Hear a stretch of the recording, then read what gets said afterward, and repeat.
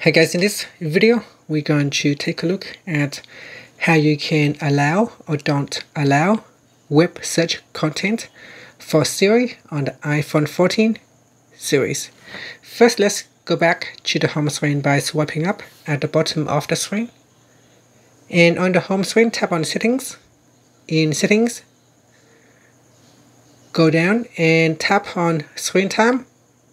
Next, we go down and tap on Content and Privacy Restrictions.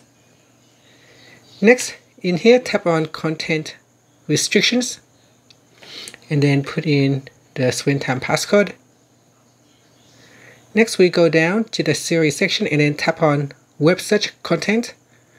In here, select Allow or Don't Allow. And that's it. Finally, you can tap on the back key to go back to Settings. Swipe up to go back to the home screen.